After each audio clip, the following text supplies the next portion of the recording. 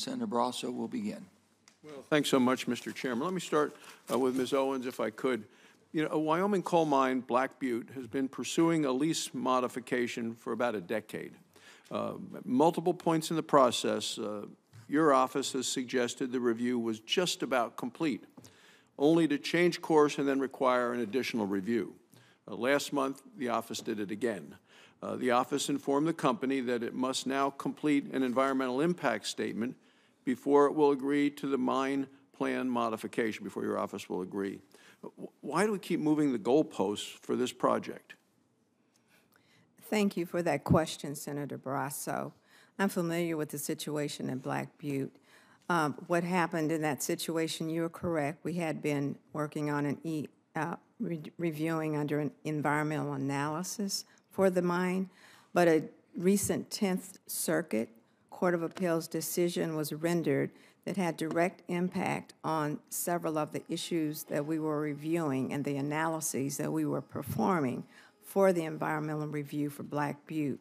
And that required, we did a legal review, we had a legal review done, and it was determined that the decision required an environmental impact statement rather than an environmental assessment.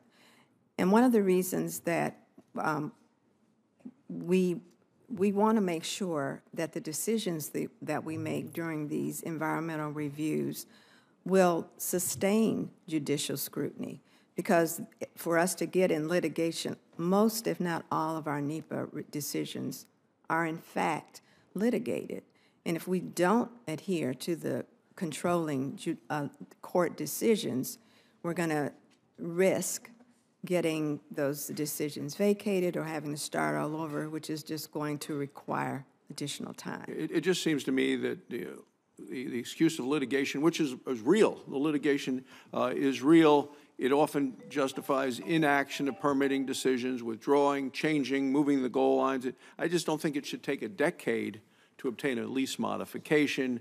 And at some point, there's a responsibility to act on the mine plan modification, and if sued, defend it in court. It just seems that 10 years is too long.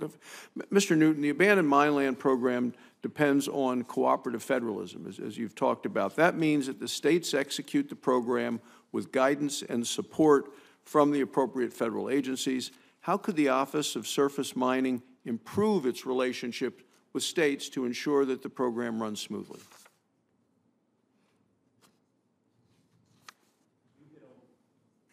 You hit on several points about additional tracking and things like that that pretty much across the board all the states say is unnecessary and is going to create a bunch of burden for us and not improve any mine sites. We have communicated that with OSM. And another thing that we see that you know, could help out is, you know, if they want us to put the work on the ground, get the mines closed, then not having separate grant applications, multiple grant applications when they're the same.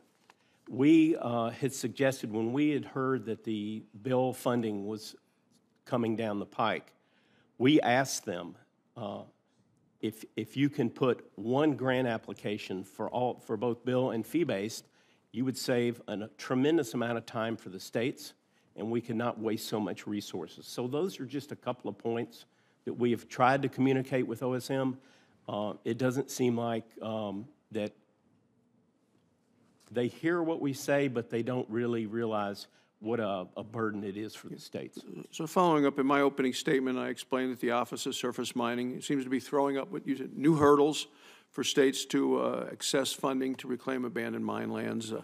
The hurdles include a requirement that states assess the economic impact of reclamation projects. They also include a requirement that states assess the potential greenhouse gas emissions reductions of the projects.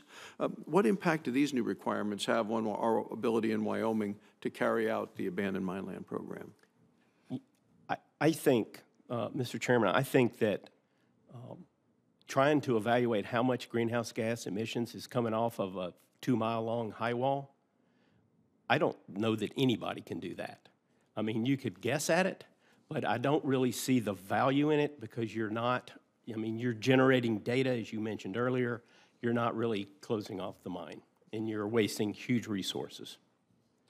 The Abandoned Mine Land Program supports high-priority mine reclamation work across the country. Can you talk about some of the projects in Wyoming? You're familiar with the small town of Hannah, which is a coal community. That's the only reason it grew there. It's a town of 700. The coal mine is closed now. We just finished our first bill-funded project. It was, the tiny town has 2 arterial paved roads that go to it. One of those roads has been closed for 2 years because the subsidence from the mines below it had surfaced and created holes right in the middle of the road. So the county had to shut the road down. We finished that project, very successful.